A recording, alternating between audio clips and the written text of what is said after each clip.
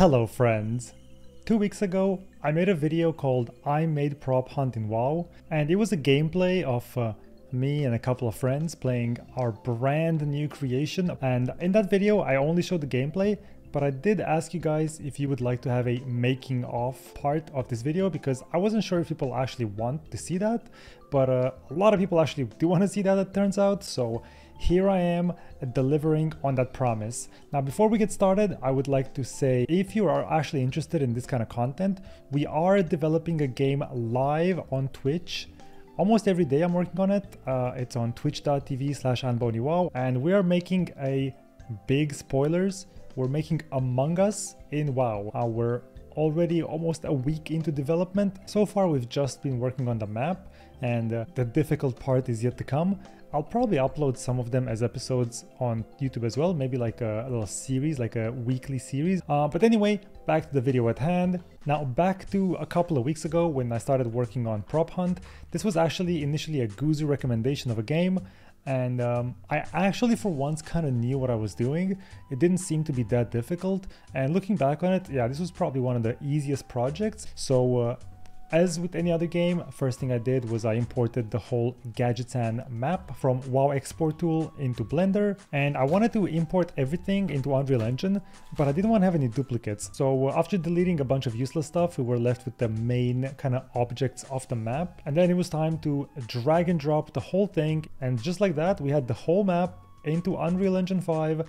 But I couldn't really use this because of a bunch of texture problems, and the big problem was collision, and also the fact that the whole map is basically one single object. So I just used this as a reference so I know where to place the objects.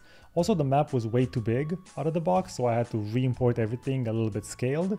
And now that I had the base of the map, I could take each object one by one and place them in the world where they're supposed to be on top of the reference. So I started off with these big elements, these big huts and the walls and everything. I tried to adjust it as good as possible to overlap my reference here. And the reason why I do that with each object one by one is so that I actually have collision on the objects themselves. You see, I imported this house manually, and now I can set custom collision for it, and I actually don't run through the building. But once the main objects were done, it was time to work on the landscape. Now the landscape I had to make myself from scratch essentially, and just follow the reference of the original landscape. Luckily, unlike a lot of the other maps I worked on before, this was pretty much flat with a few hills here and there, and we had a nice looking terrain, way better than the original. Textures were a little bit different than the OG WoW textures, but you know what? Artistic expression, we'll let that slide. There was one big problem, however. This basement area, since the landscape goes over it, you couldn't exactly go inside on anymore, so we had to make some adjustments. So I just made a giant hole and I got the job done, you know, giant hole, and the basement was there. So now the basement was fully accessible and working pretty good, but there was sun coming through the ceiling, so I realized we have a little bit of an issue here. You see, since I made this giant hole, if you look from the inside it looks good, but as soon as you go away, yeah, there's a giant hole everywhere. There's a massive hole in the back of this wall as well. That was not very aesthetic. So in classic game feature style, we simply covered it up with a big white plane. So now there was no sun coming inside the hole, and also there was no hole outside, but there was this giant plane.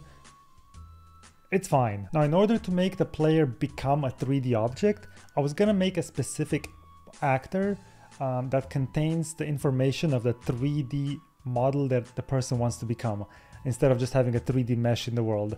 An actor in Unreal Engine is essentially a thing. It can be an object, it can be a player. An actor is an entity.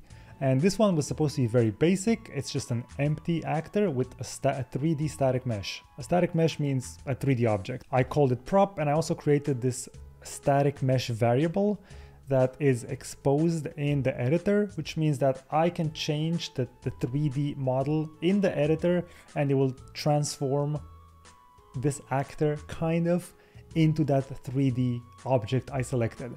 And that would make it a lot easier then for me to scan if I'm actually hitting this actor when I was gonna do the transformation thing. So I just drag the actor in essentially, and I pick whatever model I wanted, and I was gonna do a little test here. So we pick a barrel, and we can just turn into a barrel. Now it worked, but as you can see, the barrel was not in the origin point. It was really, really far away. And this was gonna be a big problem later on. And this was a great thing that I did it this way, because I realized what the problem was. If I kept it like this, it was gonna be you transform into an object, but the object would be super far away because the player would be in the middle. So what I had to do is delete everything I imported, all the individual objects one by one, and I went back into Blender. I selected all of my prop objects and I made sure to center them. And now I exported all of them again. This time they were properly centered, and this time my actor worked and everything was centered. And now began the long, very long process of placing each object. This was probably the lengthiest part of the whole process. Just putting each object in one by one, kind of adjusting it to its original position. But eventually, a few days later, we actually had a proper map. Everything was working good. Every one of these objects was a specific, like one of those actors I just made, and with the chosen static mesh. And we had a pretty good map. I think it looked pretty nice. And it was now time to make the character actually transform in the objects. Now this wasn't super hard to do. For that we used a line trace by channel, which is essentially an invisible line that has a start point and an end point. And we just checked if that line intersects the specific actor I just made. And it was time to give it a shot. So this line, the red line you see, is the trace line we did. And if it intersects an object, boom, we become the object. Simple, easy clap. Now my object was kind of floating in space. Not a big problem. It's because my pivot point was a bit too high. I made sure the pivot point is kind of on the floor. So there you go. Actually worked out pretty good. And now you can become any object, and I realized you can't really aim. If you want to kind of align yourself in a nice way, it's kind of difficult. So we had to have some special keys just for that. Initially for the rotation, I wanted to have a special button, and once you hold that button, it rotates with the camera, and then when you let go, it kind of lets go. But it was kind of difficult, I felt like.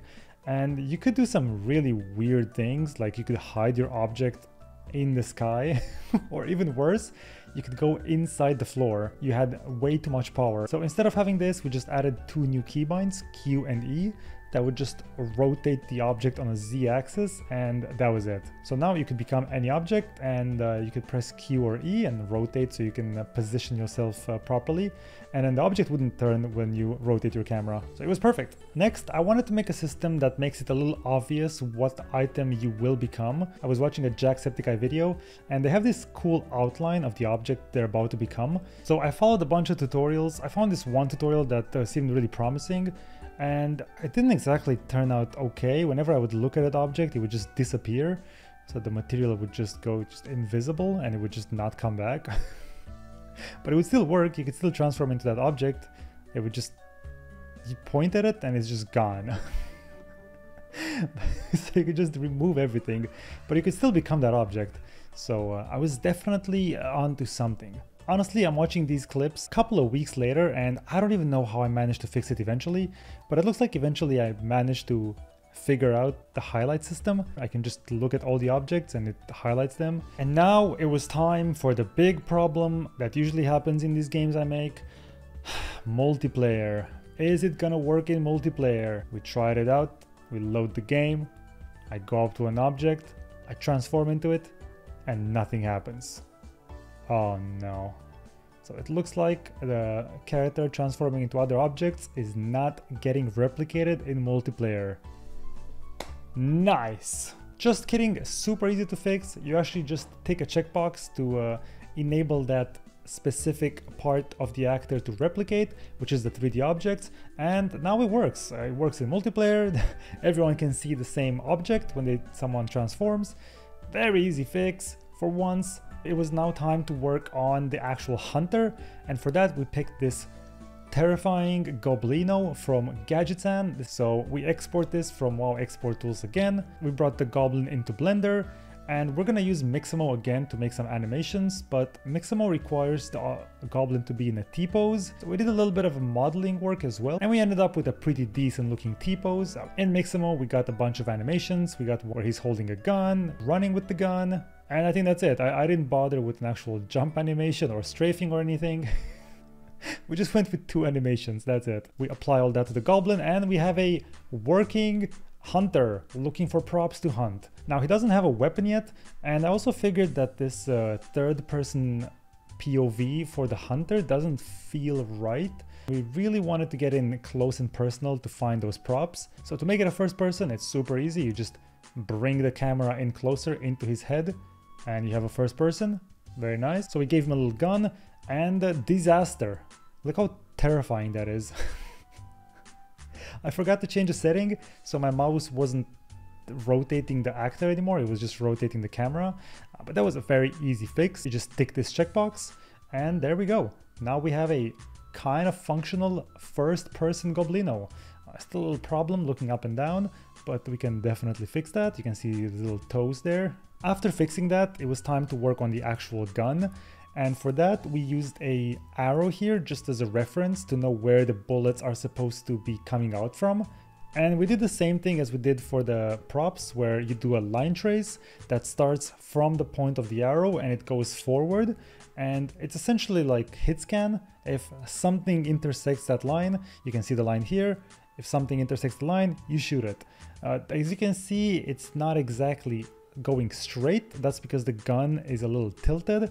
So for that, we used the little trick that is used in a lot of first-person games, which is essentially, instead of having a line trace go from the weapon forward, you have a line trace go from the center of the camera forward. So, and then you have just a fake animation on the gun, but the trace itself is done from the point of the camera straight forward. And that way it kind of matches the crosshair in the middle of the screen. And now it was time to add a little bit of fluff, so a little bit of fire to these torches. This is maybe a little bit much, so we made it bigger. We added some fires to these candles here, and we also made a little explosion effect on the gun when you shoot. And with everything else done, it was time to work on the actual hit system to make sure when you hit someone, something happens. So I had this blood splash effect that I made myself. Very nice looking blood splash.